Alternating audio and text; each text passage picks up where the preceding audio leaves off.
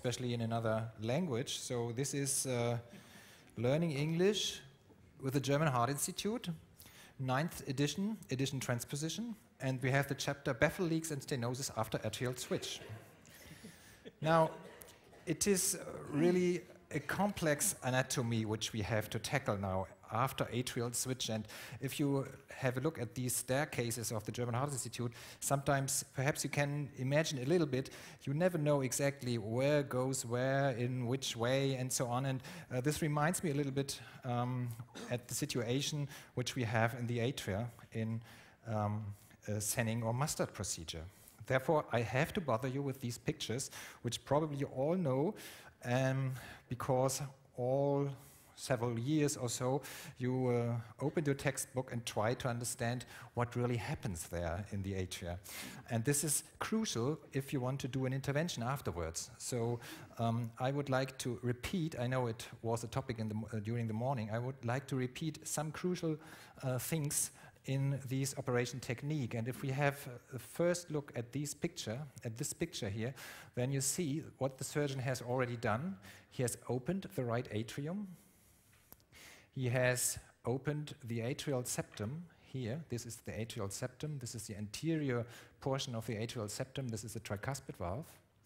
By the way, here is the head, and there are the feet of the patient, of course. This is the superior carpal vein, the inferior carpal vein.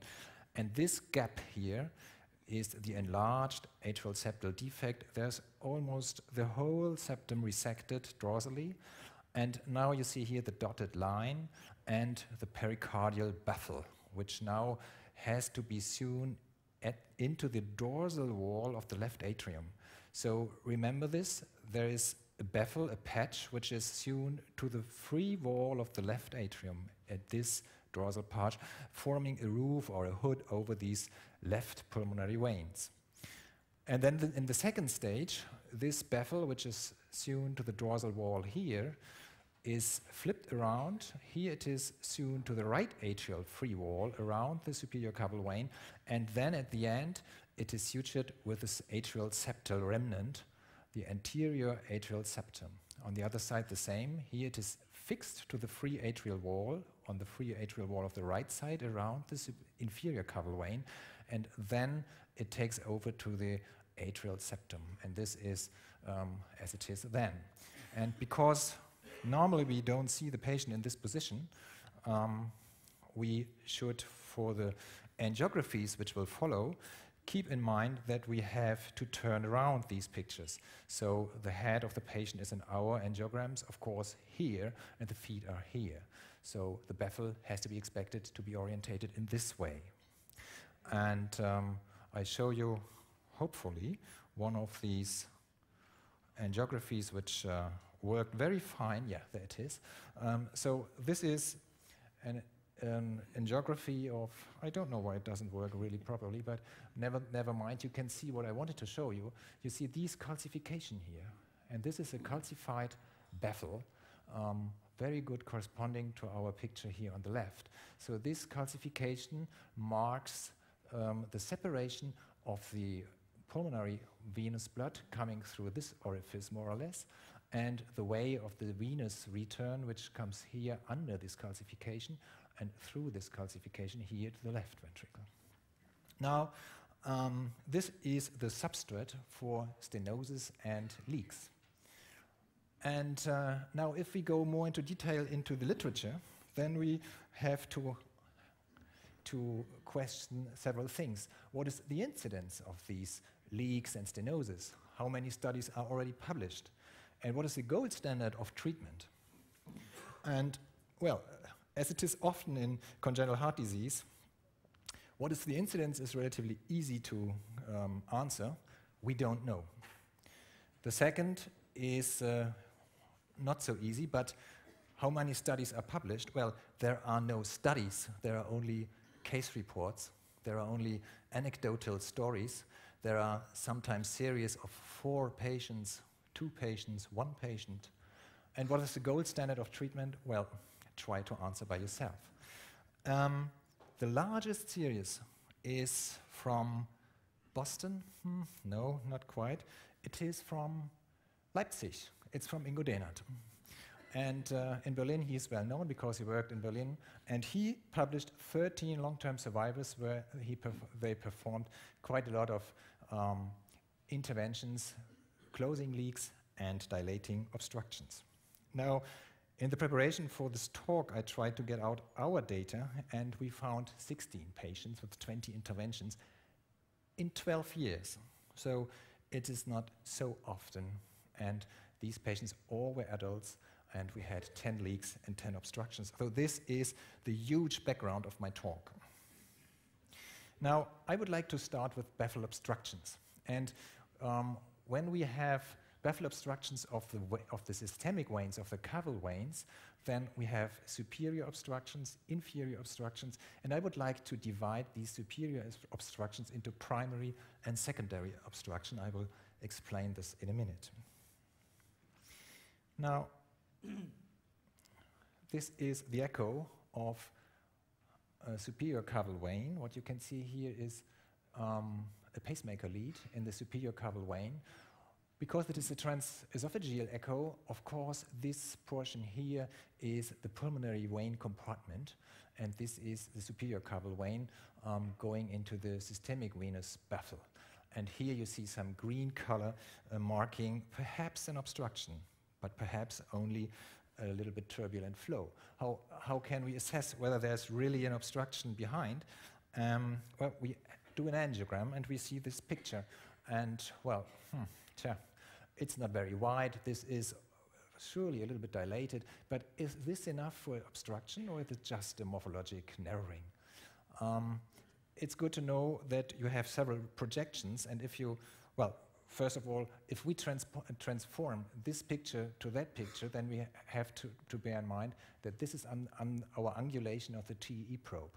And if we have this angulation and put it into this X-ray image, then you can see that the view plane of the TE is really longitudinally through this cross-section.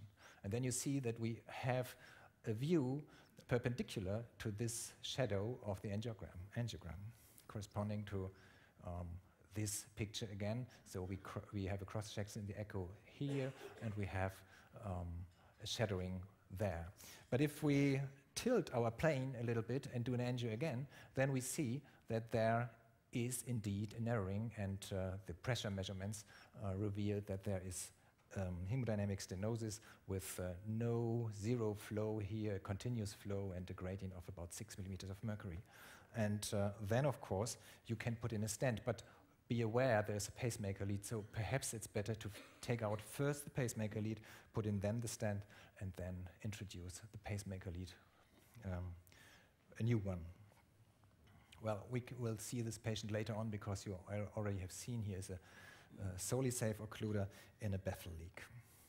Now, baffle obstruction of the inferior caval vein. This is a patient we know already with these heavily calcified baffle, and there is a narrowing producing a gradient of about 6 millimeters of mercury, which we then treated with the stent. And I remember very well, you see this highly distended inferior caval vein, and I remember when I spoke to the patient before the intervention, I said, well, he had ascites, and I said, well, we will put in the stent, and then the ascites will go away, and you will feel much, much better. And what happened? Half a year after our stent placement, the patient was ready for transplantation. Because what happened was that both ventricles, which were highly compromised already, had a burden to take. And when we opened up this, the volume coming back to the left ventricle even increased. And I think this was perhaps a further step to the complete deterioration of that heart, leading him to a transplant list, which he didn't want, and then subsequently, 2 or 3 years later, he died. Now, this is a total occlusion of this SVC, and this is what I would like to address as secondary baffle obstruction, because what you see here is, let us see it again, that you see the superior caval vein. There are some contrast going into the axigus vein, and there is an obstruction very high in the SVC. And secondary, I think, is this, because there was a narrowing at this point, and then due to these pacemaker leads and the thrombogenic potential of these leads, the thrombotic region expanded higher and higher. So this is the full extent. There is a stop, and here you see the catheter in the inferior, coming from the inferior inferior caval vein, and there is a stop. Now, what can we do there? Of course, we can try to recanalize it, and this proves that the origin of this problem is a Baffle stenosis, which then thrombosed. Here it is partially recanalized by this catheter, which is already advanced a few millimeters distance to the catheter coming from below. And to get through this, in this case, we used a transeptal needle to dissect this, and we were lucky that we really got the connection into the right Baffle chamber. So you see here the angiogram and the contrast medium going into the right in the mitral valve. And of course, if you once have established this, you can dilate the stenosis and then put in a stent. And in fact, in this case, we implanted 2 stents and got a good continuation. And what did you see here? What didn't we do? We did not extract the pacemaker leads before we implanted the stents, so we just put them aside with the stents squeezed to the wall of the caval vein. So extraction of these leads will be practically impossible by catheter means, and whenever these leads get problems, we will be forced to set in new pacemaker leads. Now, Baffle obstructions of the pulmonary veins. How is that to be imagined? Well, if we have this picture again, the pulmonary veins by themselves are not tackled by the surgical technique. They are native, so it is very improbable that the stenotics are at the orifice of the pulmonary veins. No, it is the separation of two compartments of this pulmonary vein return to the tricuspid valve. There is the compartment dorsally, directly in front of the orifices, and there is a second compartment directly in front of the tricuspid valve, and the sutures and the baffle itself could cause a narrowing. Now, I have to admit, we have no experience with these.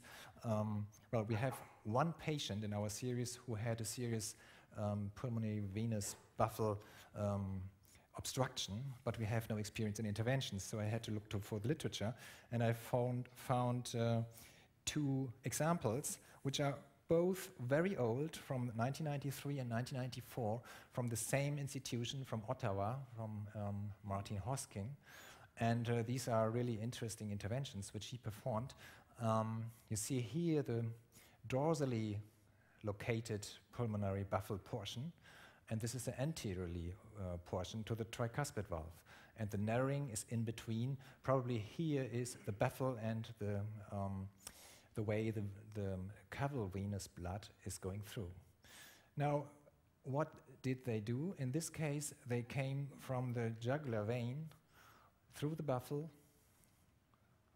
through a baffle leakage into the pulmonary venous compartment, and then put in a stent in this narrowing.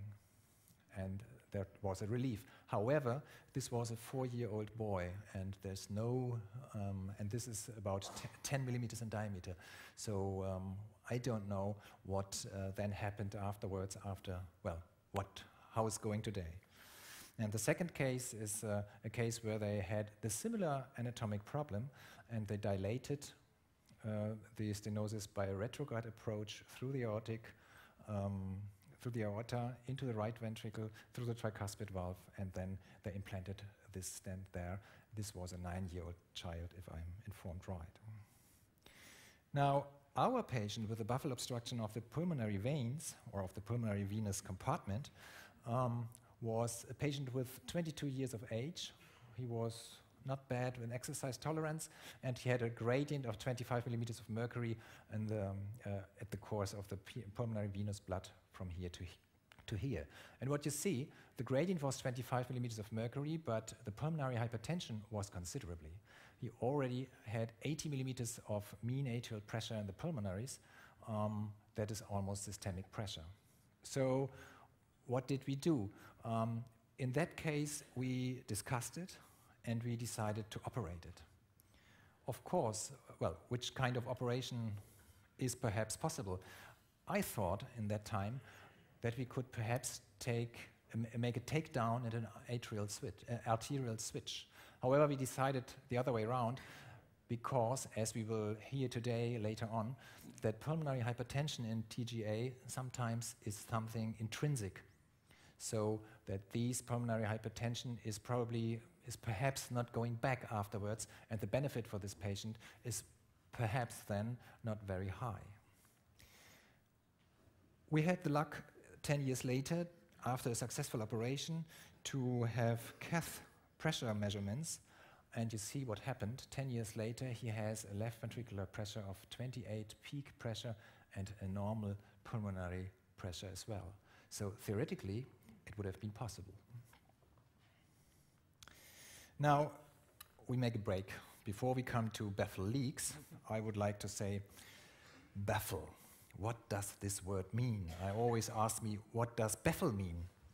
And my children allowed me to go in the Leo Online Dictionary English-German today, and I looked at what baffle is all about, and it was very informative because the first, well, there were of course many translations, but the first was very good. Baffle means baffle, okay? And then I tried the second one. It was not the second, but I found it as a translation. Baffle is hinderness, which means in English obstacle. And this is quite the way we had it just seen, but I don't think that this was the intention when people created the word baffle for atrial switch. So I looked a little bit more down the page, and there was the verb to baffle. What means to baffle? And there was a quite interesting explanation. To baffle means Grubengas durch Bewetterung unschädlich machen. So this is difficult to translate, but I think, Jacques, it means something like in the mining industry, if you have dangerous gases there, you have to make them explode under controlled conditions so that no more harm does. Well, it's difficult to translate. Well, then I found something which is not bad. Baffle is Trennwand, Ablenkplatte. This is a wall which separates two compartments. Okay, now second part, baffle leaks. Where are these baffle leaks? Just keep in mind what I said at the beginning. This baffle is sewn here to the free wall and here to the atrial septum, the remnant of the atrial septum here called limbus. And if we now take a TE picture, 0 degrees, so this is a transversal slice through the thorax, then you have more or less a picture through that region, and you see here the narrowing of the inflow of the caval veins, and this here is the broad compartment of the pulmonary veins. And if you go a little bit more down, I hope this works now, then you see the baffle at the level of the AV valves. And this course of the baffle shows you that here has to be a connection between the patch which the surgeon used and the original atrial septum at this level. Just keep it in mind. Now, this is a baffle leak. As always, the pulmonary venous compartment is next to the transducer in TE. This is about longitudinal sagittal view, and here is the sinus, the caval veins, and there is a huge defect. And what you can see here is that there is no rim at dorsally, because this is the portion where the baffle is directly sutured to the free atrial wall. And if you translated this view to this here, then of course you first have to turn this picture around, because in this view the head of the patient is here, the feet of the patient are here, so we have to turn this. I would like to do this. So the head in this picture now is here, the feet there, the belly is here. And if we now try to find this view in this picture, then we can say that the slice is just this cross of tissue here is about this portion of the baffle here. if we just turn a little bit more leftward the transducer, then we will see the sinus, the caval vein blood continuing into this way. And if we turn a little bit more to the right, we will see the pulmonary vein blood going over here. And there, at this region where the baffle is sutured directly to the posterior wall of the atria, there we have a defect. Now, what are the implications of this? When we do a sizing maneuver, because hemodynamically we have an ASD, then we see that this lack of rim is seen in the sizing balloon as well. There is a small indentation at the dorsal wall, is nothing. If you look from the lateral view, there's the sheer wall, back wall of the right atrium, and here is an indentation in the front. Now, we have no device which really fits in here. And so when we put in a device like an atrial septal occluder, for example here, you see the dye is going here through at the posterior wall of the atria, and it does not fit very well. If we have an angiogram, you see it even better, that this is not optimal, and you have really to ask whether this is a stable position of your device. And what you have to do, of course, is to do this wiggle maneuver, and you see you can pull a lot, and it is stable because despite the lack of rim in this region, it is a slit-like defect, and with an occluder large enough, it might be stable, and it is stable, and normally you get a good result. Well, you can try to get another occluder, for example, in muscular VSD occluder. He hasn't so much, well, the rim of the occluder itself is smaller than in the atrial septal occluder. This is, of course, better. And what you can do, which I will not show you, you can use a membranous VSD occluder as well. But this occluder has smaller rims, so you have to be very sure that it is really fixed there where it should be. Now, there are, of course, other rims. There are sometimes baffle leaks, like here, where you have a real ASD with rims on both sides. And this is, of course, very helpful, as you see in this balloon. There you can put another device, for example, a SoliSafe occluder, which now is no longer available, but it shows that this works very fine there. We place it there, and then this is the result. And this is difficult to see why there, at this portion, you have on all sides a free wall. So the sutures have to be a little bit another way than in the textbook. Well, all these occluders which I have shown you are more or less horizontally orientated. This one is in a baffle leak as well, and it is more in the cranial caudal direction. Why is this the case? It is an anterior location of the defect. If we have a look to the baffle, here it is close to the tricuspid valve. This is the remnant of the atrial septum. Here is the baffle the pericardial patch connected. And when here is a hole, then you put it in this portion of the septum, and then you get this orientation of the device, practically there. So in the transthoracic echo, you see this device here, and because it was a huge defect, the device is relatively narrow, and well, it's huge, of course, and you see that it is really narrow to the tricuspid valve here and to the mitral valve as well. And this is, of course, a function of the size of the remnant atrial septum, what is possible here or not. Now then, there are other locations of baffles like these. These are diffuse small baffles. So this is an injection into the superior caval vein, and here you see diffuse dye going into the pulmonary vein baffle. You can see it with these two catheters on two different locations going through the baffle. So there are smaller ones, and you see coronary veins coming up with dye there, so it has connections to that as well. And this is really difficult to tackle with a device. So what you can do then, you can implant a covered stent and just seal this region. In this patient, there was a slight stenotic area there at the same time, so that we could tackle both problems with one device. Now at the end, I would like to ask, baffle leaks all to be closed in the cath lab, or are there any baffle leaks which, beside the technical problems, perhaps remain open? And the question is, what happens to the near-failing right ventricle when a baffle leak is closed? Because the more the right ventricle is failing, tricuspid insufficiency is increasing, the more the shunt volume will increase, the higher the burden for the left ventricle will be, beside the pressure which is applied through the tricuspid insufficiency, the volume overload by the recirculation through the baffle can be considerably as well. And I think you have to really to consider this every time when you have a borderline right ventricle, because I think this is one of my last slides. Your patient can be on this line. Here you see the end diastolic volume. Here you have the stroke volume. And if your patient is on this line here at the top, every increase in end diastolic volume, which would be the case if you close the baffle, increase in volume for the right ventricle can lead to a decrease in stroke volume and, in fact, to heart failure.